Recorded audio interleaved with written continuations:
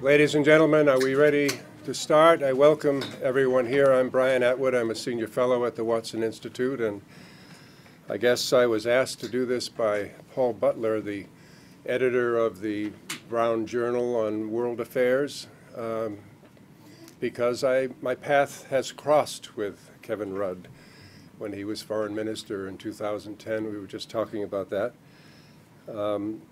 But I am very, very pleased and privileged to be able to introduce the former Prime Minister of Australia. In doing a little research for this introduction, I realized that I could be speaking until 1:30 just to describe all of the things that he's done in his life. Suffice it to say that as Prime Minister from 2007 to 2010, he got a lot done. And he then became foreign minister and then prime minister again. But his first act, I think, is very significant, and it's some messages here for an American audience, I think, as well. His first act was to ask the Parliament to pass a resolution apologizing for the way it treated the indigenous peoples of Australia, the so-called stolen generation. He went on to be confronted by the international financial crisis of 2008 and brought Australia through with unscathed, virtually, the only Western country that really didn't suffer from that financial crisis. He's been a very strong supporter of climate change. He made sure that Australia ratified the Kyoto Accords. He was very active even after he left his official position in supporting a group of people from Asia and the United States and elsewhere for the 2020 conference in Copenhagen. And that conference, which was seen as not quite a success, would have been even worse, a worse failure, and would not have set up the COP series to succeed as well as they did in Mexico if they hadn't been for his efforts. He's been a strong supporter of development assistance, and that's where our paths had crossed when he was in Busan, and he managed, through his work there, to gain clarification as to the position of the Chinese government. What I like about him is not so much his political career, but he started, as I did, as a diplomat, and served as a diplomat for Australia in both Beijing and Stockholm before he left and became involved in politics. Some of the people in opposition in Australia say he wasn't very diplomatic on occasion in the way he confronted them, but he now is a visiting professor at Tsinghua University. He's the president of the Asia Society Policy Institute. He has worked with CSIS. He's done a study for the JFK School at Harvard. By the way, Tsinghua University is the Brown University of Beijing. Someone wanted me to call it the Harvard University of Beijing, but it's the Brown University of Beijing. So without any further ado, he's going to tell us about what's going on now in China, what we can expect as we move forward with a trade war or other issues that we're confronting China on. And without any further ado, the former Prime Minister of Australia, Kevin Rudd.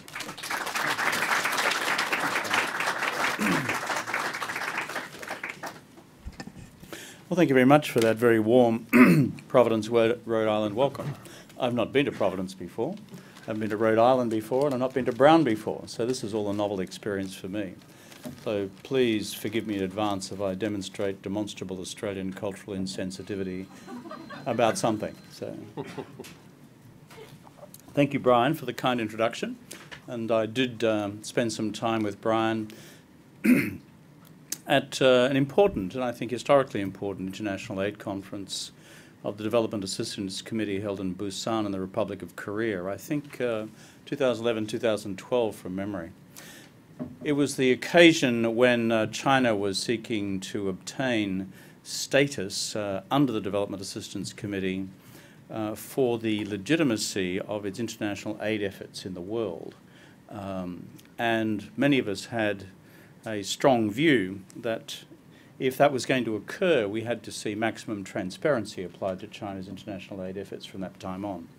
And that was very much the nature of the intense debate in which we were engaged at that conference.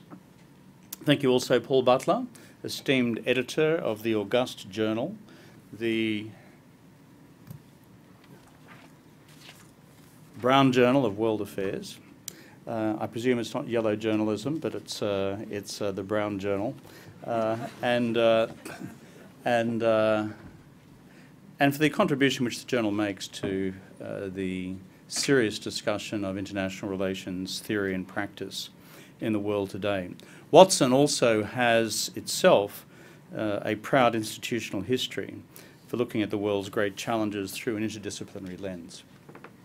I've been asked today to talk about the rise of Xi Jinping and Xi Jinping's worldview.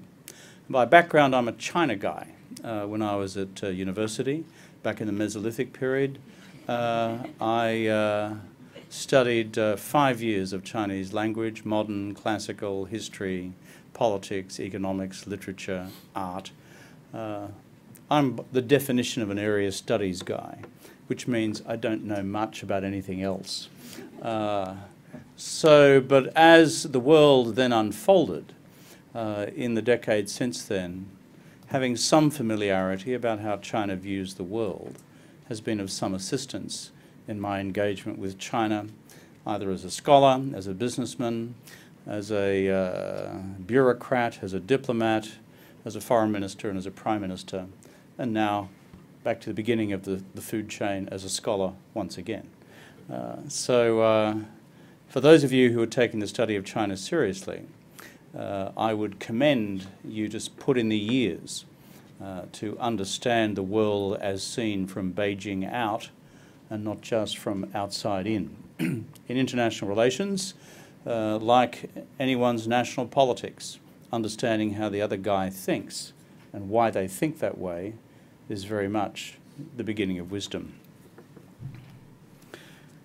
The beginning of wisdom in understanding China's view of the world is to understand China's view of itself.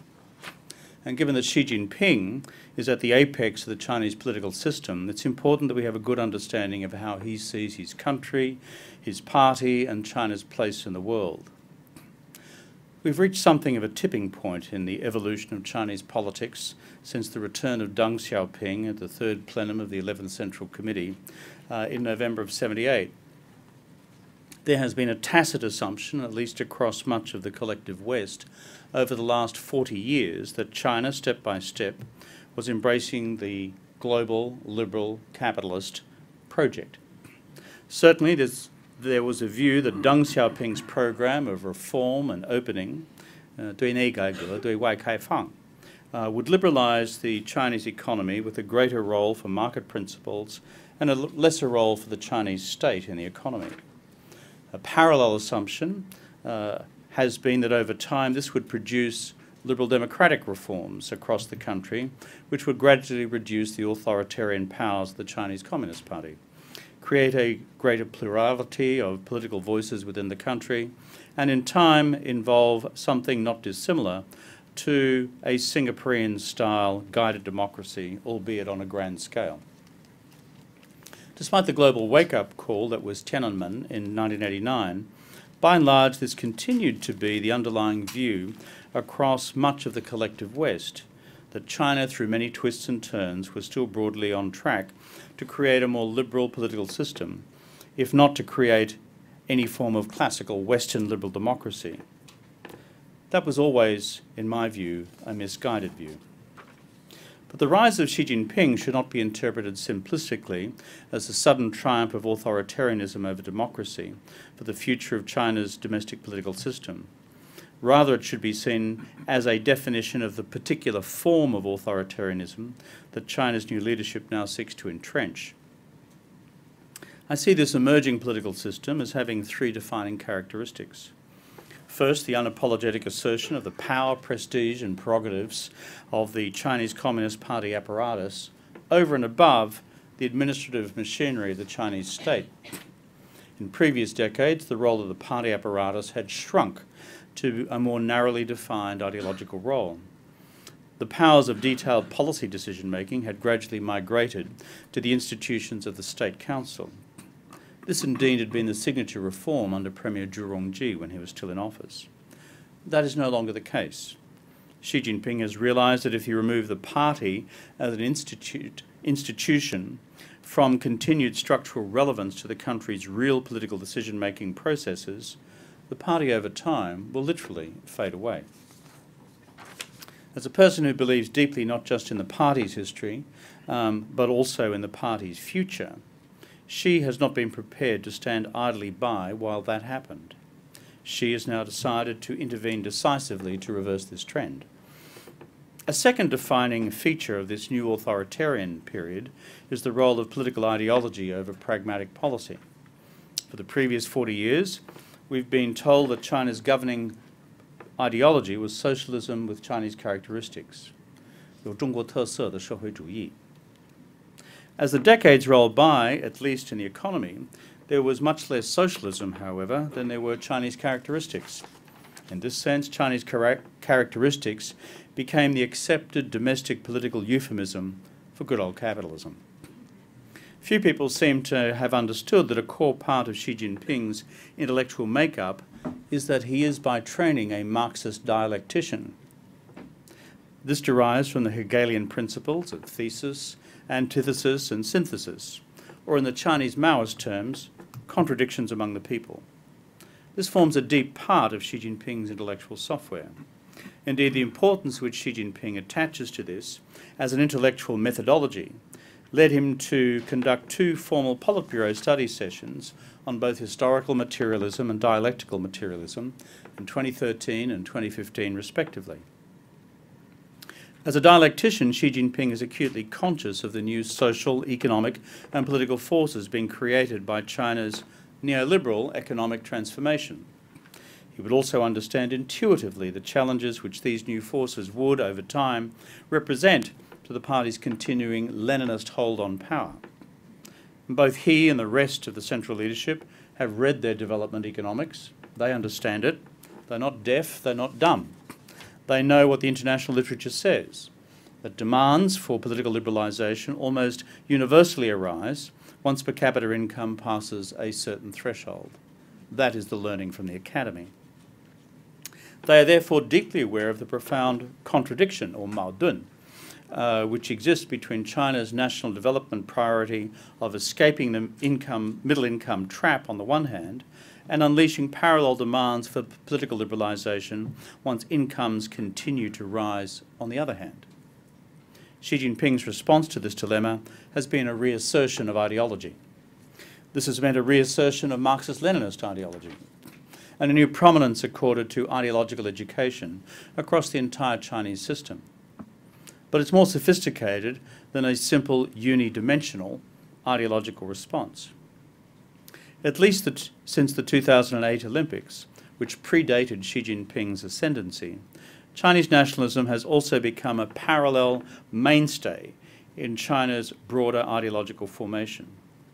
This has continued and expanded under Xi Jinping and has been augmented by an infinitely more sophisticated propaganda apparatus across the country, which now fuses the imagery of the Chinese Communist Party on the one hand and the Chinese nation into a combined Chinese contemporary political consciousness. On top of this, we've also seen a rehabilitation of a form of Chinese Confucianism as part of the restoration of Chinese historical narratives about and the continuing resonance of China's unique national political forms. According to the official line, this historical, authoritarian, hierarchical continuity is what has differentiated China from the rest of the world throughout history. And why should it change in the future? This Chinese Neo-Confucianism is regarded by the party as a comfortable historical accompaniment to the current imperatives for a strong, modern Chinese state necessary to manage the complex processes of the great Chinese Renaissance of the future. The shorthand form of the political narrative is simple. China's historical greatness across its dynastic histories lay in strong, authoritarian, hierarchical Confucian states. By corollary, China's historical greatness has never been the product of a Western-style liberal democracy. By further corollary, China's future national greatness will lie not in any adaptation of Western political forms, but instead through the modern adaptation of its own indigenous political legacy in the form of a Confucian communist state. This brings us to the question of the nature of China's, or more specifically Xi Jinping's, worldview. This term has a long and complex history in the West, worldview, 世界观, but arguably a more recent and narrower definition in its contemporary Chinese translation. In the West, the term worldview comes from the German Weltanschauung, which was first used, albeit fleetingly, by Kant in 1790, before undertaking a long conceptual evolution through Hegel, Kierkegaard, Heidegger, Marx, Engels, and even Freud. For Kant, this term Weltanschauung meant simply our perception of the world as mediated by the senses. Hegel took Kant's concept further by incorporating into his idealist understanding of human progress through the dialectical processes of thesis, antithesis, and synthesis. Hegel also conceived of different individual and national worldviews, laying the early conceptual groundwork for Chinese theorists of Deng Xiaoping's generation and their idea of socialism with Chinese characteristics as an epistemological means of breaking the ideological stranglehold of universal communist orthodoxy. The impact of Leninist, Stalinist, and later Soviet conceptualizations of a Marxist worldview on the newly formed Chinese Communist Party were profound. But starting from 1945, we see a series of concerted efforts by Chinese Marxist theorists to liberate Chinese Marxism from what they increasingly perceived as the shackles of Soviet ideological dogma. This culminated in the post-1978 period of socialism with Chinese characteristics under Deng Xiaoping, as the party sought to grapple with a new set of theoretical challenges arising from the leadership's decision to turn much of remaining Marxist orthodoxy on its head, embracing the demands of pro-market reforms at home, as well as comprehensive engagement of the international product, service, and capital markets abroad. Whereas the content of the Chinese Communist Party's official worldview may therefore have changed significantly over the last century of the party's history, including in this new period, Xin Shidai, of Xi Jinping's leadership and thought. What is remarkable is that the Marxist methodological framework through which these worldviews have been developed has remained formally intact.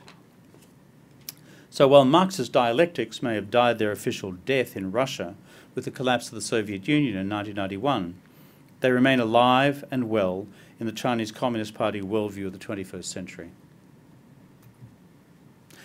What's the relevance, therefore, or the irrelevance of international relations theory today in seeking to understand what is happening with the China of the 21st century? An analysis of China's role in the world, including how its leaders conceive of that role, cannot escape the deep debates that also permeate the general literature on social science research in the West. It may well be that either realist, liberal internationalist, or even Marxist theoretical frameworks help explain certain elements of China's changing policies towards the world. It's worth reflecting on what the tradition has to offer in helping understand China's future trajectory. Let's look at realism. Western realist, neo-realist, or so-called structural realist frameworks for interpreting China's worldview and the strategic policy settings that flow from it are plentiful in supply. This applies to both so-called offensive and defensive variations of realist theory. The principal standard bearer for the offensive realist view of China's international strategy is John Mearsheimer from the University of Chicago. This is stated most starkly in Mearsheimer's 2014 edition of his book, The Tragedy of Great Power Politics, which dedicates its concluding chapter to proving, his term, not mine, that China, irrespective of the public ideation advanced by its leaders on the question of China's emerging capabilities and intentions, provides just one further gloomy example of what every great power seeks to do, namely, to maximize its share of world power and to eventually dominate the system, unquote. That's Mearsheimer's analysis. What does liberal internationalism have to say on the question of China's rise? Of course, this is the principal alternative theoretical discourse for explaining China's evolving international engagement. Liberalism, neoliberalism, or liberal institutionalism, as it's sometimes called. Whereas liberalism differs from realism in its underlying Kantian proposition that interests can be secured not just through self-help, power maximization, the balance of power and where necessary war, but rather through rational decisions in support of peaceful cooperation, the development of an international rules-based system, ultimately anchored in liberal democratic politics, open markets, and international institutions that give systemic effect to these liberal values. What of the third school of international relations theory, which might be applied to China, beyond realism and beyond liberalism, namely Marxism itself or structuralism? I've already discussed today the significance of the core Marxist analytical methodologies of historical and dialectical materialism in the construction of Chinese official worldviews. As noted earlier, in a world of socialism with Chinese characteristics, the party's use of Marxist methods of analysis does not necessarily equate with classically Marxist conclusions about the state of the international order or China's role in changing it. But this raises the question that even if China, which continues to formally uphold the orthodoxy of Marxism, Leninism and Mao Zedong thought, no longer sees itself bound by any particular Marxist conclusions on international relations theory or practice, then does a Marxist framework any longer hold true for understanding anything of what Xi Jinping himself actually thinks about what China should be doing in the world today? This brings us to a fourth school of international relations. As a theoretical framework for analysing both the rise of China and its changing relationship with the international order, beyond the familiar narratives of realist despair and neoliberal hope, constructivism offers a number of positive interpretive possibilities. These include the influence of culture in forming shared or non-shared understandings between states. Indeed, Chinese international relations theorists have also contended that a constructivist approach may be a framework capable of harmonising Chinese and American approaches to international relations theory through concepts such as relationality in shaping common futures through mutually constructed international realities. What of the English school? My view is that in understanding China's changing worldview, we are now in deeply uncertain, perhaps unique conceptual terrain, both in theoretical terms, but also in interpreting the complex dynamics of China's international policy practice. Under Xi Jinping, China's engagement with its neighbouring security challenges has been deeply realist. Its engagement, however, with the prevailing international liberal political, economic and environmental orders has varied. Illiberal on the first, mixed on the second, and recently internationalist on the third. We also see a constructivist China, as it seeks to fully engage the existing global multilateral institutions, negotiating new norms in some, while also creating or constructing new institutions outside the current liberal order in others. Regionally, there is an even more intense constructivist dynamic at work, where competing Chinese and American regionalisms are in contention, shaped by a combination of realist security dynamics and an increasingly beleaguered liberal internationalism, struggling to underpin open regional markets against the forces of nationalism, protectionism and mercantilism. I argue that the virtue of the English School of International Relations as a theoretical model, as applied to both East Asian regional realities, as well as China's growing global role, offers a credible via media, a third way, between competing claims to theoretical hegemony. The English school recognises basic realist concepts, including the anarchical society and the balance of power, but it also tempers these with the proposition of a negotiated international society of values, norms and rules which can be constructed between states to militate against the excesses of realism in one direction, while falling short of the ideals of an all-embracing, watertight, liberal institutionalist order in the other. Equally importantly, the English school recognises the critical domestic drivers of China's bolder view of its place in the region and the world. If Chinese area studies is to teach us anything about China's worldview, it is the enduring importance of culture, history and ideation in shaping the international behaviours of its political elites over time. The English school has adapted to global realities beyond its formative foundation in European high politics of the 19th century, provides a rounded, inclusive embrace of both sets of external and internal factors currently at work in shaping Xi Jinping's emerging worldview. What I've provided here today is a very simple survey of a much more complex reality of the contending international relations theoretical frameworks, trying to make sense of the 21st century reality, but not for the intellectual delectation of the academy, but as a guide for policymakers as well. It's why I have recently myself undertaken my own research program on Xi Jinping's worldview, Xi Jinping de 世界观, through the Oxford University China Centre. So for me, this is very much a work in intellectual progress.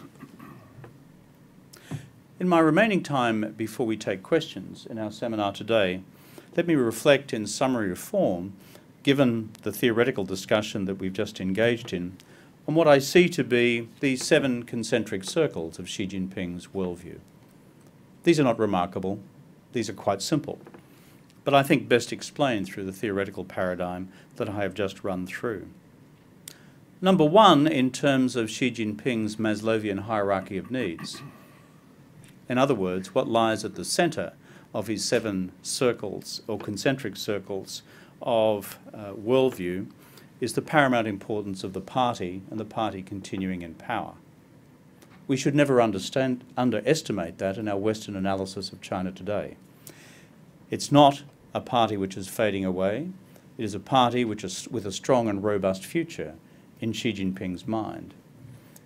According to that worldview, therefore, the continued political power and legitimacy of the Chinese Communist Party remains foundational and central to any worldview he has about China's role in the world today.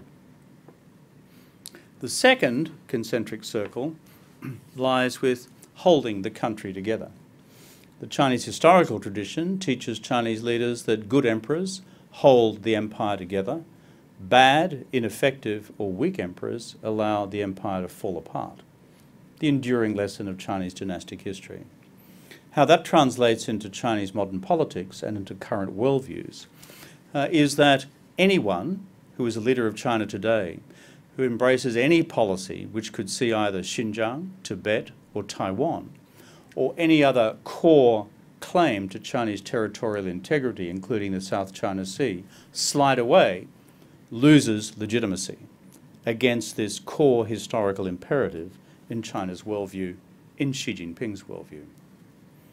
The third is this, in concentric circles, is the importance to deploy an economic policy which raises the living standards of the Chinese people, to restore the legitimacy of the Chinese Communist Party, which in the past delivered the Chinese people not only the chaos of the Cultural Revolution, but also the economic devastation prior to that of the Great Leap Forward. And therefore, in terms of the future legitimacy of the Chinese Communist Party and its claim to political power, absent the ballot box, is to continue to deliver through one form of economic stratagem after the other, continued rises in Chinese living standards, but at the same time, the fundamental economic machinery which delivers a powerful Chinese international state. The fourth in these concentric circles in Xi Jinping's worldview is the flip side of the third. Not only to raise China's living standards for each of its people, to liberate not only 600 million people from poverty, an extraordinary achievement in itself, and to increase the aggregate economic power of the Chinese state as a consequence, but to do so in a manner which still enables the Chinese people to breathe clean air, to have clean water, and also to be able to plant crops in soil which has not been terminally contaminated. The environmental conditionalities, which we now have assumed as part of the overall development project around the rest of the world, have more recently come to China. Public critique of the legitimacy of the Chinese Communist Party as being responsible through its breakneck speed of economic development over the last 30 to 40 years with an unsustainable environmental cost has caused the party in the last 10 years, and the last 5 in particular, to haul up the red flag, literally, and to say, unless we can deliver substantively sustainable environmental development, then frankly we lose our legitimacy as well. Environmental sustainability, therefore, is not just a cute expression. It is seen axiomatically as part and parcel of the long-term survival, the credibility of the Chinese party and state. It affects the well-being, fundamentally, of the people. Sustaining the analogy of concentric circles, the fifth of these concentric circles has to do with China having sufficient geopolitical space along its maritime eastern frontier. And that's where China runs into another frontier state with maritime capabilities, namely this one, the United States of America. This is where the two spheres of, shall we say, worldview radically coincide and come into conflict with each other. The Chinese, in this worldview, resent, given their historical experience of having been subjugated by the Japanese during the period from 1895 to 1945, the idea that their own maritime strategic perimeter should be controlled by others. And as a consequence, China, in this worldview, does not accept the legitimacy of continuing American alliance structures in East Asia and the West Pacific, most notably with the Republic of Korea, most notably with Japan, but other US allies as well, including Thailand, the Philippines, and Australia.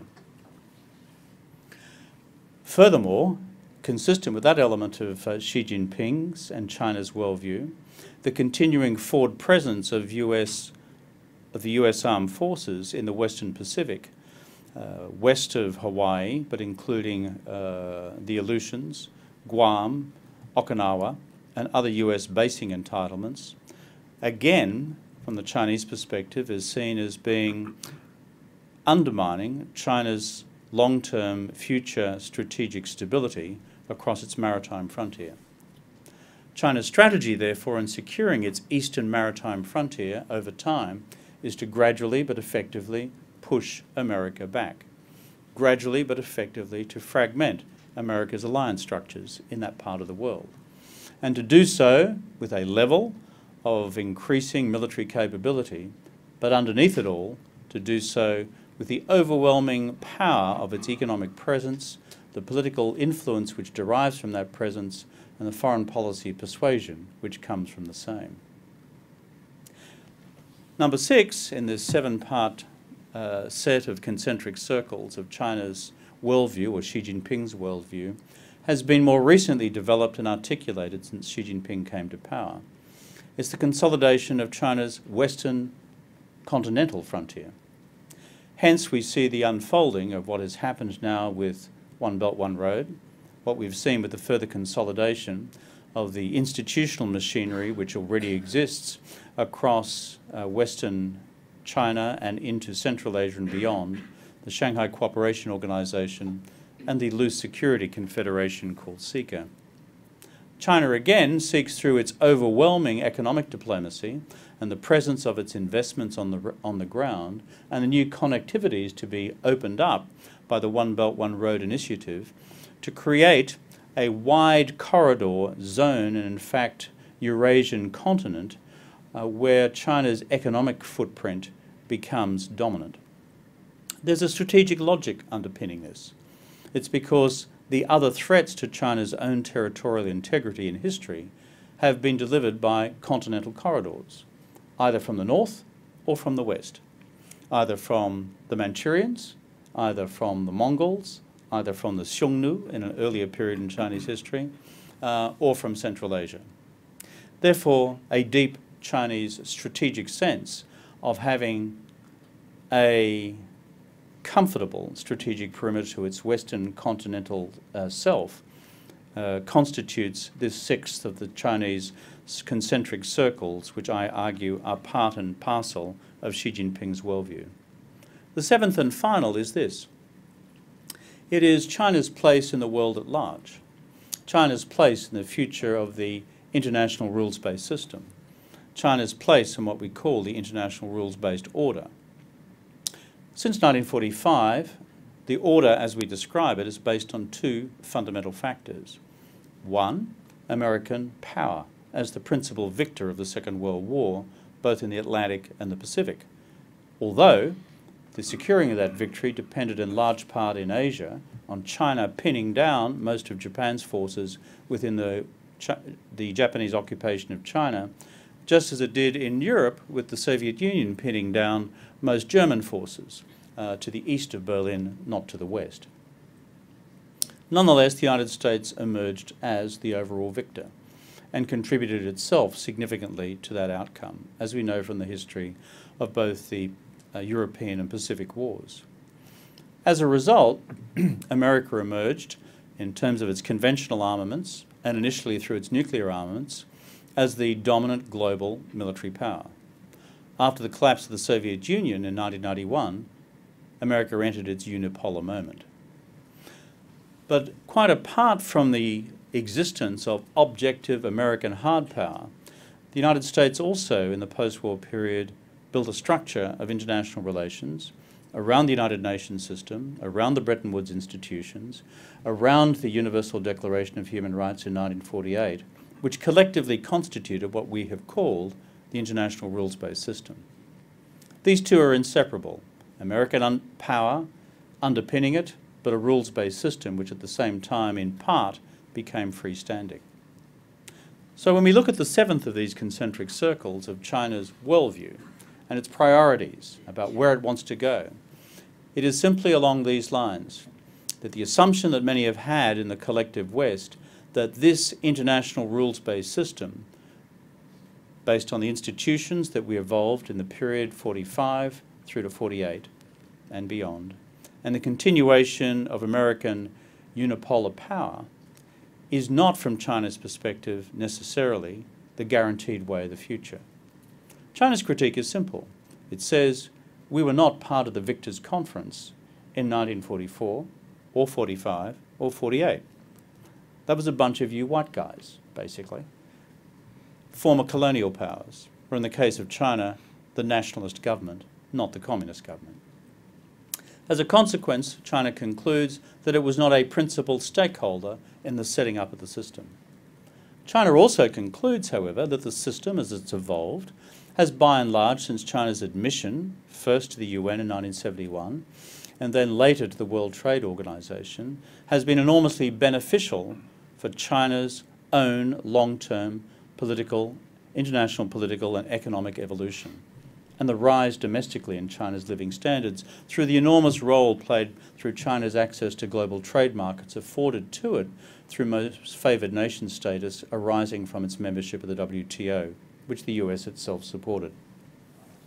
But now we arrive at a different reality, when sometime in the next decade, the Chinese economy will be larger than that of America's, and in the next 3 decades, the aggregate size of China's military may well equate that of the United States as well. This remains to be seen. And so now we're in a period of contestation. We are in a period where China also seeks to argue there may be alternative forms which need to be embraced in terms of the future rules-based system, which are more consistent with China's own values at home. And where we see the friction point arising most readily on this at present is, of course, in the future operation of the Human Rights Commission in Geneva, where China has a radically different view of what constitutes human rights compared with the West, but also frictions in other domains as well. It will be a complex process, but in China's evolving worldview under Xi Jinping, this seventh and outer circle of what happens with the future of the global rules-based order is now one of active engagement as well, with an uncertain destination. I thank you for your attention, and I look forward to our discussion today.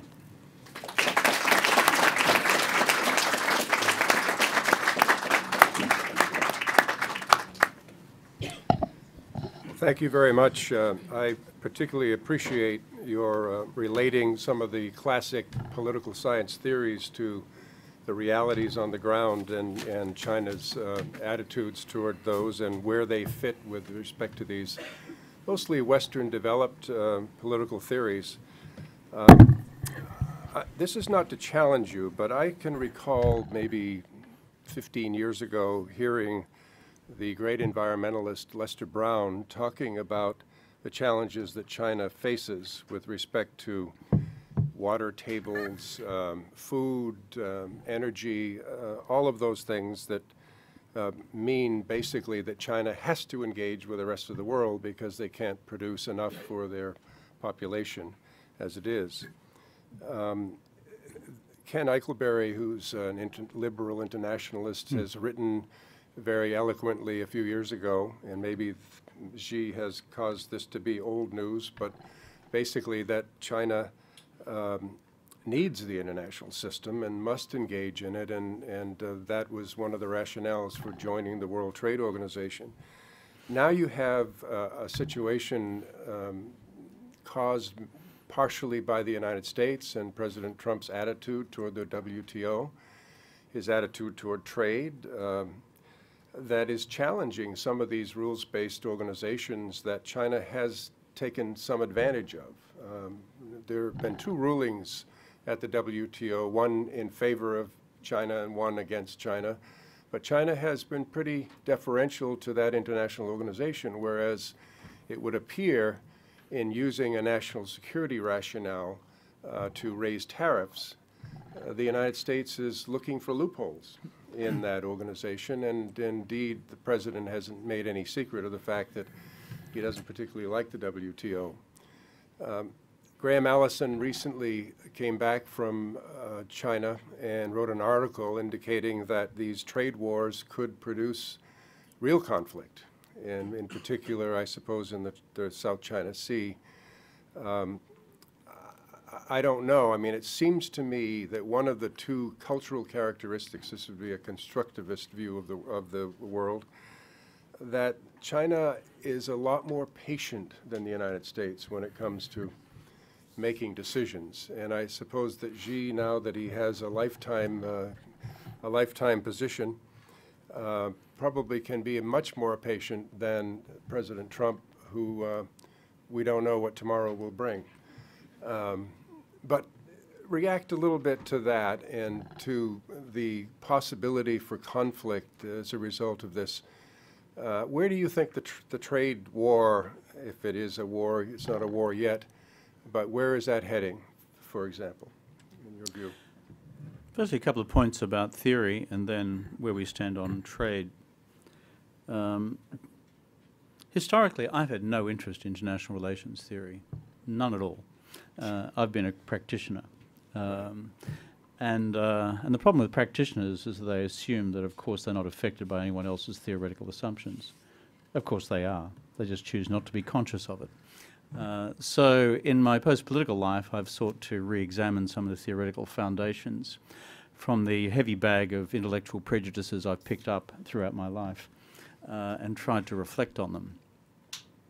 Reflecting on China is a separate question, because what I discover, at least in my own research, is here we have a Communist Party elite which brings a Marxist intellectual software, dialectics, together with a deeply realist view of balance of power anchored in its military and intelligence and security establishment, together with a liberal internationalist economic establishment headed by the Chinese Central Bank and China's principal private corporations like Alibaba trying to make a name for themselves in the world, together with a foreign policy establishment which has been told by Xi Jinping to go out and construct a new order in a constructivist sort of way.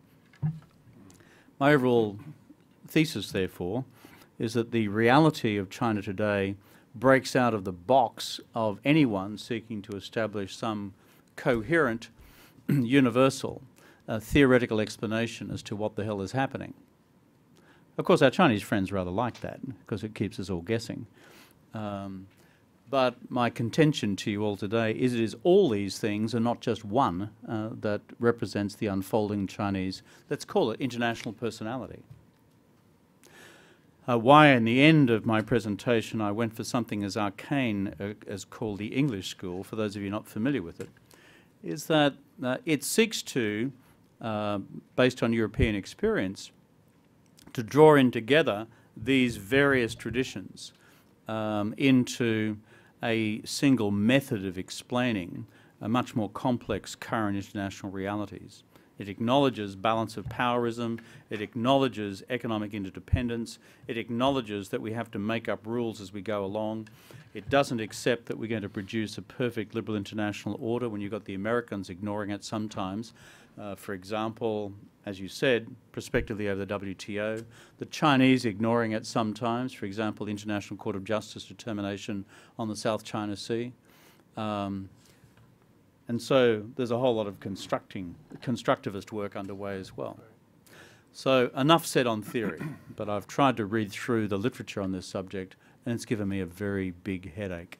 I hope there are brighter people in this room who can enlighten me further on this subject, having read most of it. Let me On the ask bonsai point about trade war, let me just say this. Go ahead. I don't know if I agree with Graham about it producing a hot war. What I can say is that the Chinese conclusion, having spoken to a number of Chinese leaders and think tankers and those who advise the international policy establishment in Beijing over the last month, I was there a few weeks ago, again, is that the general conclusion in Beijing is that these elements of US policy, whether it's on North Korea, whether it's on trade, whether it's on the most recent decision on ZTE, or as we say in the rest of the English-speaking world, ZTE, Xi Jinping's counter message, which was his speech at the last week's China conference on cyber and informationization, as the Chinese like to call it, is that we're now, from the Chinese perspective, beginning to see what they conclude to be a coherent American strategy which, number one, repudiates the idea, finally and formally, of peaceful cooperation, and two, is embarked upon something new and aggressive. Now, the American conclusion about China is in fact in mirror form of that. So we are now into, in my argument, a brand new and destabilizing period. Historically, the Chinese would keep all economic questions and security questions in completely different boxes. They would maintain their security interests in one direction while prosecuting their economic interests in another, even if they made no inherent conceptual sense, as we would look at it from the outside world.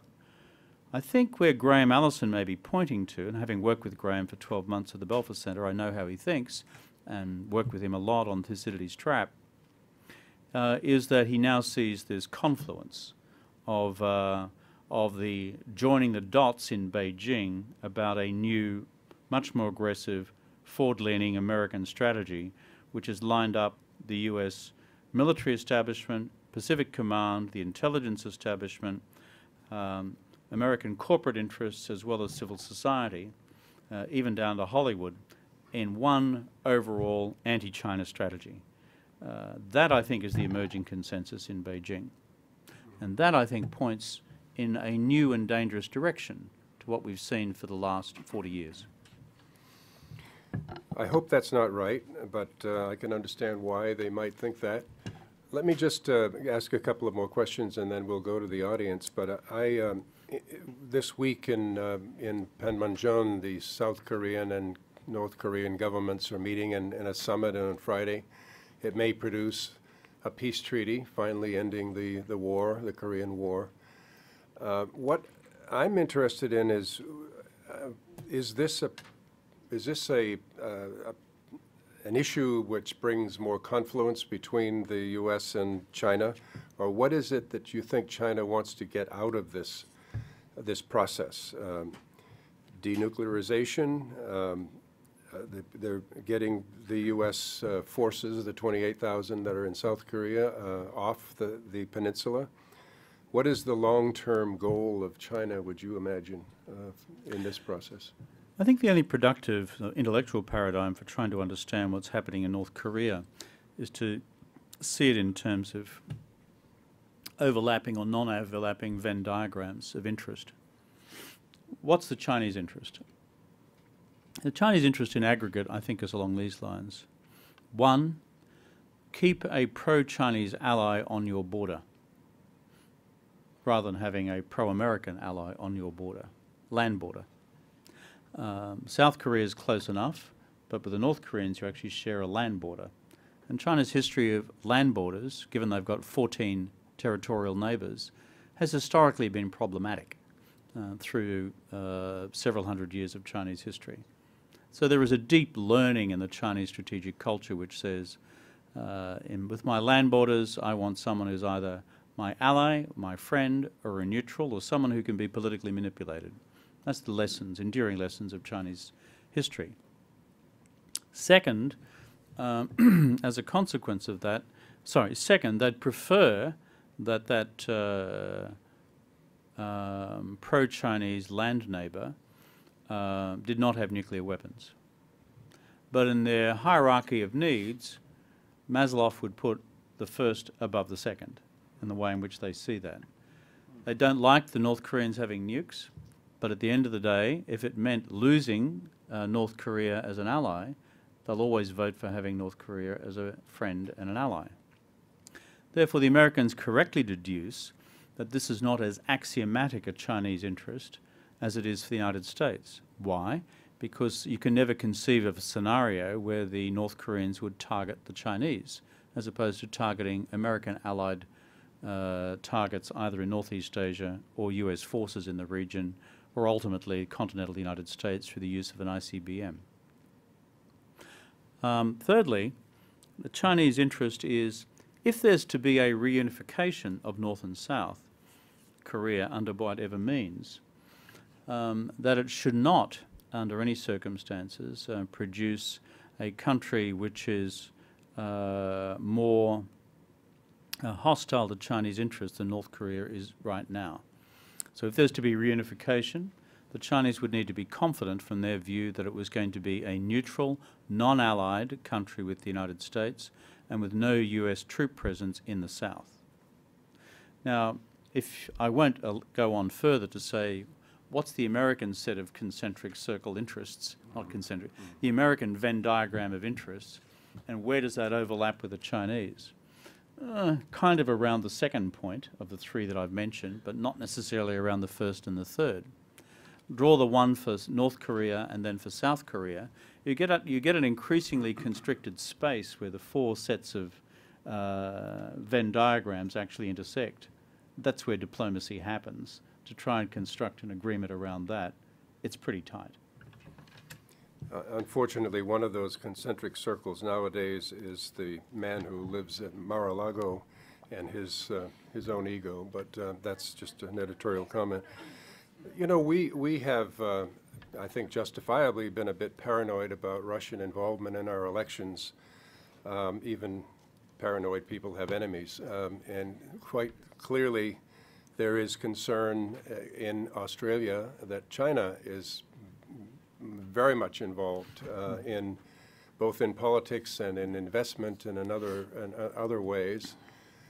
There is this Stephen Walt theory called bandwagoning, where a powerful country is going to attract a relatively weaker country. I'm not trying to call Australia a weak country. It's strong in its own way.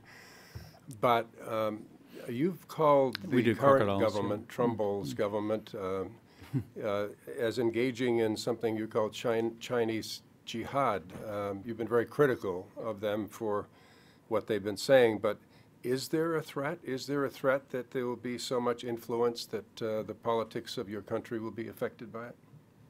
If you follow the logic of what I described before as Xi Jinping's 7 concentric circles of, shall I say, worldview and interest, it follows a logical extension, at least, of the 5th of those, which is China's maritime periphery in East Asia and the West Pacific, that it would want, through its extension of economic influence, a more compliant, economically, politically and foreign policy terms, compliant East Asia than is currently the case.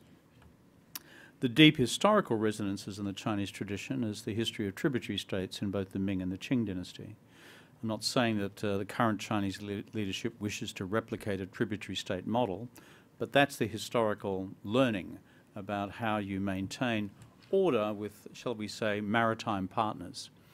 And there's a long and rich history of this, whether it's tribute being delivered from Seoul or from Vietnam or from the various Khmer kingdoms of Southeast Asia, the Malay states, and even across to the Arab world. There's a long history of this. And so it follows as a matter of logic that China, whether it's directly influenced by its history on that, or through simply the power of its economic diplomacy, but most acutely, the sheer scale of the Chinese economy, which dominates everything in East Asia, given that it's second in the world only to the United States, that the Chinese network of influence grows bigger and bigger. That's what I describe as an empirical reality. And China, like other states, will therefore seek to obtain as much influence within those countries as possible, either through direct economic engagement, through its own activities within elements of their own diaspora, its influence over Chinese language newspapers, etc. My argument against Prime Minister Trumbull, or Turnbull, depending on whose name you apply, is that each of these, as it were, factors, whether they are domestic to Australia or in our immediate region, are quite capable of being dealt with through the existing means available to Australian politics, law enforcement, foreign investment rules, and the way in which we just do business as a nation. Like, we're a country which has dealt with waves of British migration, British investment, waves of American investment, waves of Japanese investment, waves of Korean investment. We've been doing this for about 150 years. We're kind of used to it. This is just the latest wave. And so how do you deal with it? By using the laws that we have available domestically concerning the autonomy of our political parties, laws relating to campaign finance, laws relating to freedom of the press, laws relating to competition policy and there being an open and free media, laws relating in a non-discriminatory basis to foreign investment, laws which protect the core national economic interests of the country, as well as our normal criminal law, which is as vast and as expensive and, frankly, extensive and as complex as your bloody criminal law in this country, which I still don't understand. Right. And so as a consequence, you put all those things together, we have the capacity to handle these challenges. The question is whether you have national politicians who want to elevate that to a point where it becomes a domestic political crusade, a little more sophisticated than McCarthyism and Reds under the beds, which we've been through in this country in the 1950s, and its resonances elsewhere in the Western world in the 50s and 60s as well. I don't think that's smart. I think it creates more problems than it solves, and that's why I have repeatedly attacked Prime Minister Trumbull over this in recent weeks, because I just don't think it's an intelligent way of dealing with, let's call it this challenge, logical, natural challenge arising from China's expanded influence in the region. Let's open it up. We have questions for the Prime Minister. There's one over there. It seems like since our president's early visit to Trump in Florida, he's figured out how to orchestrate this entire North Korean, China, American world interaction to perhaps to everybody's benefit, but perhaps more to his benefit. What do you think? You mean for President Trump's benefit? For the world's benefit, but more for China's benefit. It seems like Xi is a very bright guy and the orchestra leader, of everything that's happened. I think the way I'd look at it is, I think it's fair to say that to the extent that President Trump has a strategy towards China, I think he has a series of impulses towards China, which in aggregate form end up being a sort of strategy. And his strategy is be tough, demand outcomes, whether they are in economic and security terms, and hope that it works. I think that's about it. Now, that's okay. That's a strategy. It's different to the one that's been deployed in the past, and he would say, therefore, it's better. That's his argument. Now, on the other side, you have a Chinese state which is steeped in decades of strategic experience in dealing with the Soviet Union and dealing with the United States pre-Nixon, the United States post-Nixon, hostile environments around it, with no natural allies in the world apart from the crazy North Koreans. And so Chinese statecraft and strategy is a highly sophisticated industry. People who work on this within the Chinese system, in my experience, are very smart. They study the world acutely. They don't always get conclusions right, or what we would say in an objective sort of way, but it's a very sophisticated apparatus. Now, when that apparatus looks at Trump, they see two things. One, they see enormous strategic opportunity. Why? Because Trump, as they see it, is trashing the Democratic brand, not the party, the philosophy, both at home and abroad. And that the whole notion of the integrity of Western liberal democracy has taken a big hit around the head as a consequence of A, the method of Trump's election, and B, shall I say, the manner with which he's executed political office. That's my sort of neutral way of expressing it. But on top of that... I think execution is a good word. Yeah. But on top of that, the Chinese not only sense strategic opportunity with that, they see strategic opportunity with him trashing America's brand in international climate change negotiations, and with trashing America's brand prospectively in the integrity of the international rules-based order on trade. Now, these are two areas where traditionally America has been strong and is now on the back foot. So they see a triple opportunity in the world. Our authoritarianism in China is suddenly looking a bit rosier compared with the chaos of the American and broader Western democratic experiment. B, the Americans have trashed their climate change brand, and C, they are trashing their trade brand as the architects and the patron saints of global free trade. Now, to conclude, on the reverse side of the agenda, the Chinese, however, are anxious. The anxiety hinges on one thing, and that is Trump's enormous strategic unpredictability. That is, they observe carefully Tweetland. They observe carefully the fact that positions are ditched within 24 hours. Kill the TPP, reopen the TPP, kill it again. That was in 3 days, as just one recent example. But the strategic message which our Chinese friends take from that is that nothing can therefore be assumed about the predictability of President Trump's behaviour in the event of a real security crisis arising over North Korea, over the Taiwan Straits or in the South China Sea, or the real predictability of Trump's actions if in fact we end up in not just a rhetorical trade war, but a real one, where the measures which have been debated so far and announced are actually allowed to take effect, which is in some cases a matter of only 6 weeks away. So reality is a complex mix of these three elements. The Trump strategy, as I've just described it, the Chinese seeing this as full of a period of continuing strategic opportunity, which is a term the Chinese use, and replete with risks because of Trump's own unpredictability. Thank you. Sorry, I just have a quick question. Thank you very much for your talk. And so you've kind of looked at this from a pretty high macro international level, which is understandable because we're in the IR department. But I was wondering if you could comment on the way in which the Chinese... I can do low as well. Oh, yeah. I've been in Australian politics. We can Yeah. go very low if you like.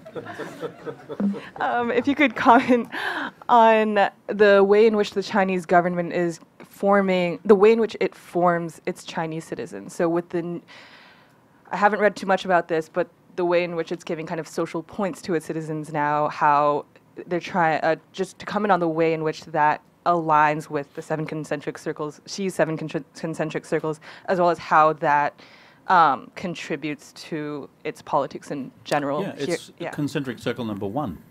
In the hierarchy of needs, it's about the future power of the party. And so it deals with the party's relationship with the citizenry. And so through per medium of the new technologies, you now have not just, shall we say, good old credit ratings delivered by the Bank of America based on whether you paid your mortgage a few times last year, but now much more active and immediate credit ratings, financial credit ratings, given the explosion of Alibaba and the other platforms, including JD, so that you have credit profiles now on much of the citizenry, hundreds of millions, which also then, because of the nature of the Chinese political system, where there are no privacy laws, become available to the state.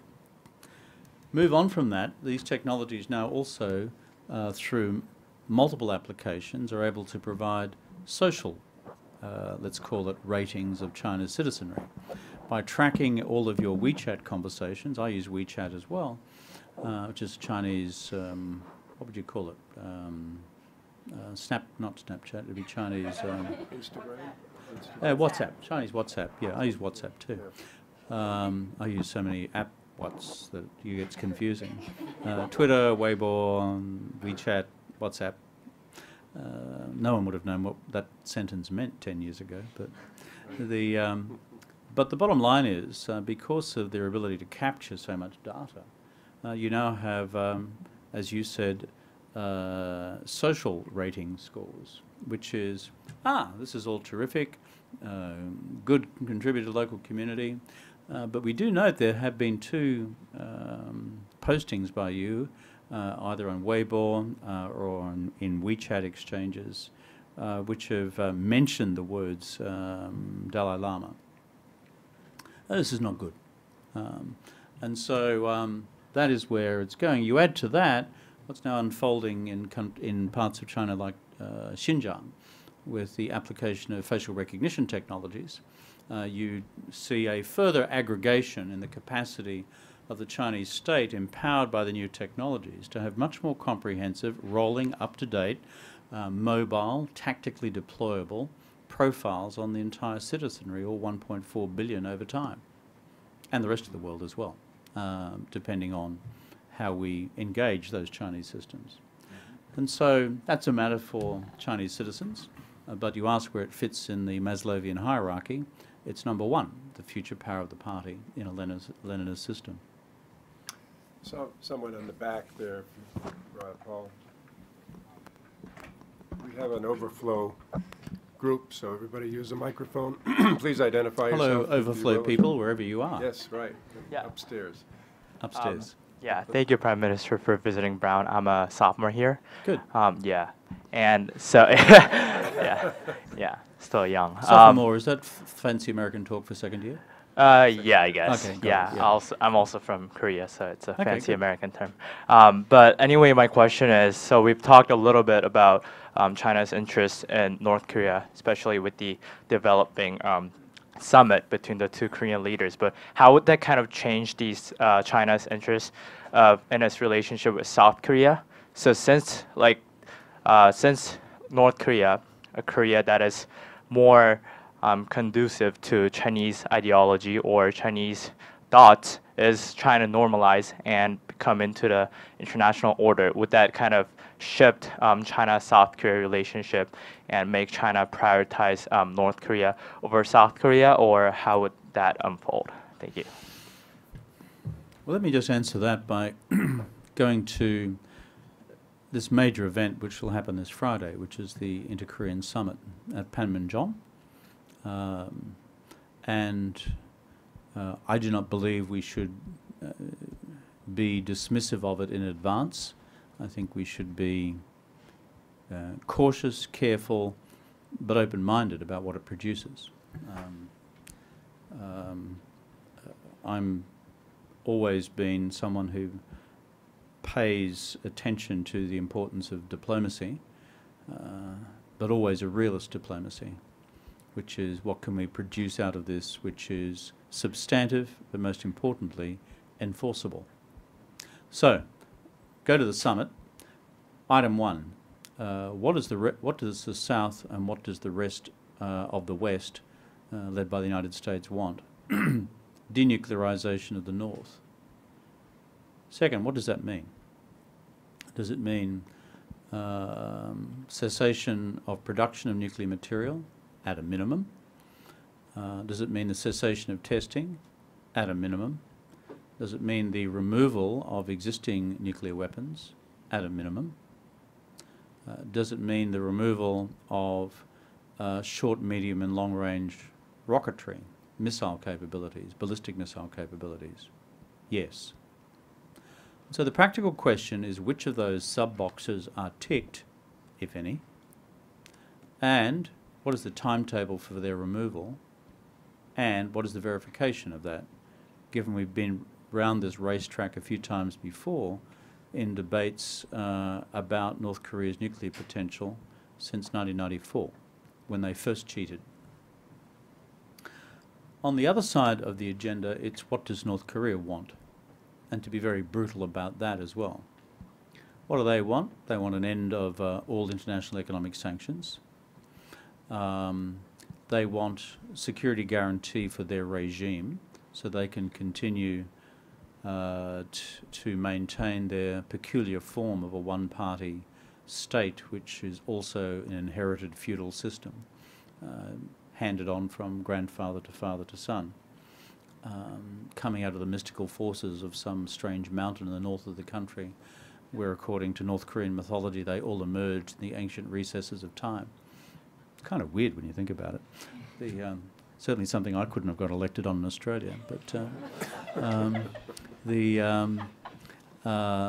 and then thirdly,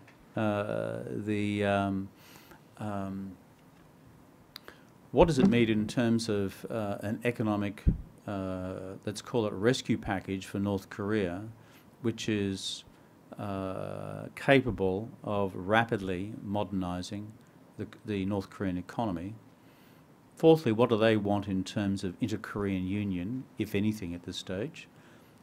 And fifthly, what verification do they want that their security needs, their international guarantees of their future regime and national security will in fact be honoured? So if I was being brutal and Germanic about the way in which I'd line up the two sets of lists of Maslowian needs, it's kind of those. So where will they get? I'm not sure, my friend.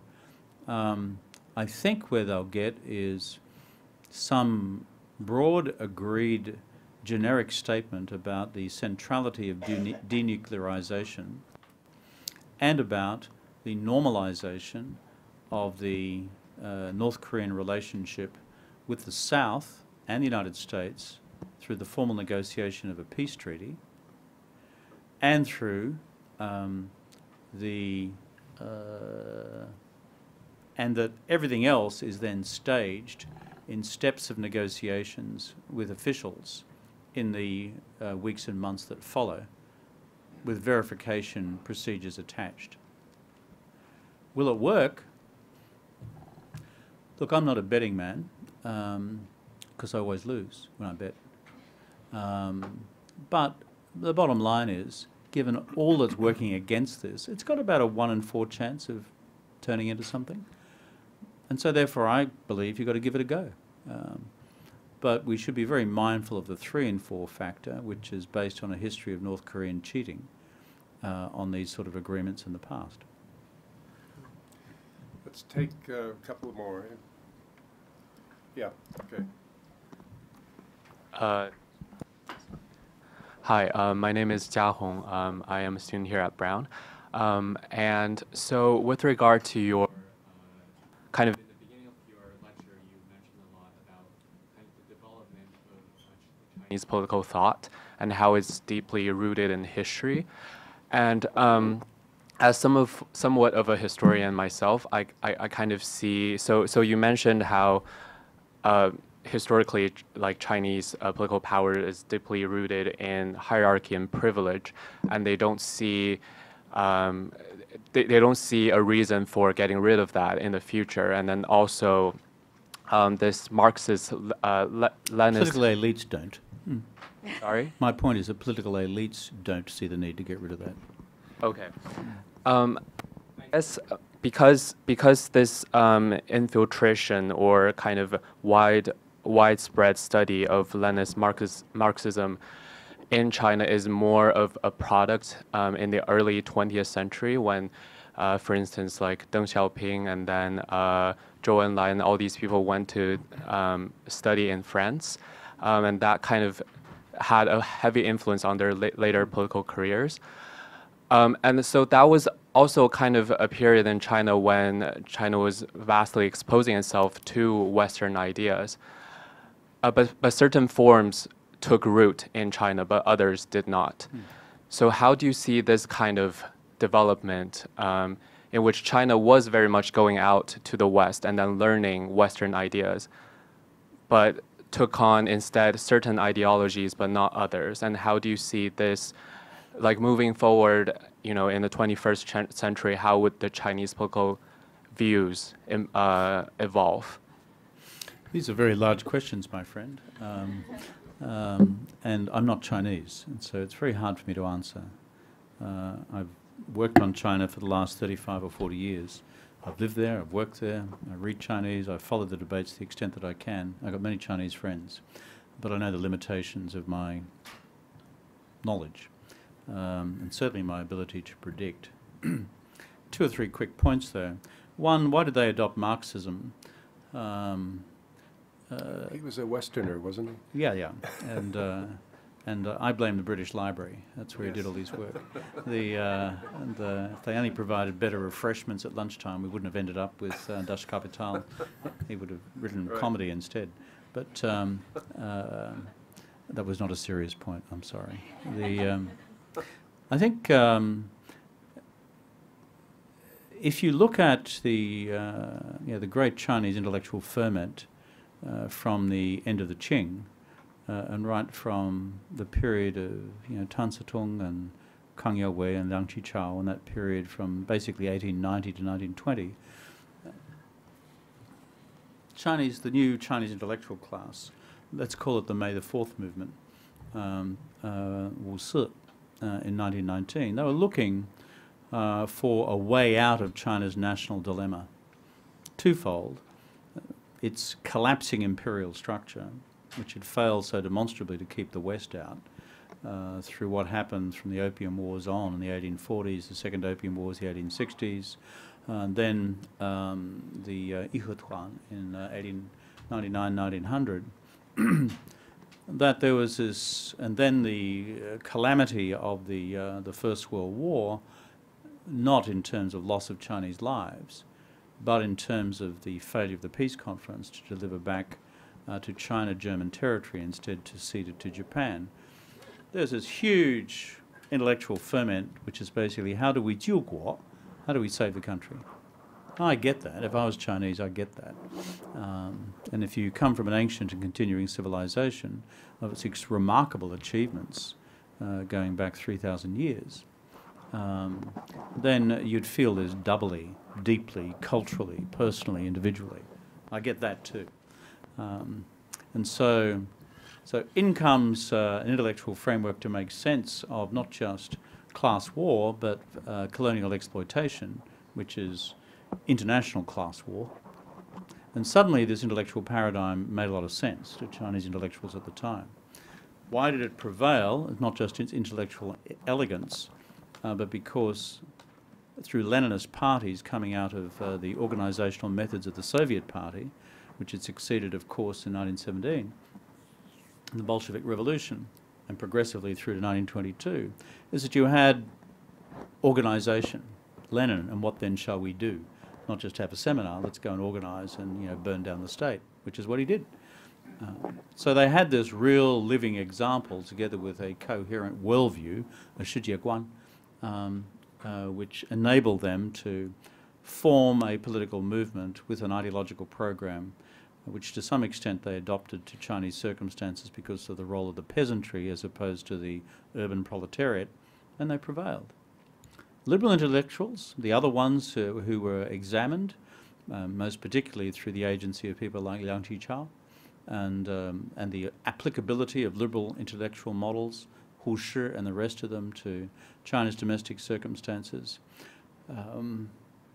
when applied to the Chinese state through the imperfect mechanism of the nationalist government under Chiang Kai-shek in the 20s and 30s, these were perhaps never given proper opportunity to succeed because of the Japanese invasion, but because also of the depth of corruption within the nationalist regime. A couple of factors combined. So they're the historical determinants, I think.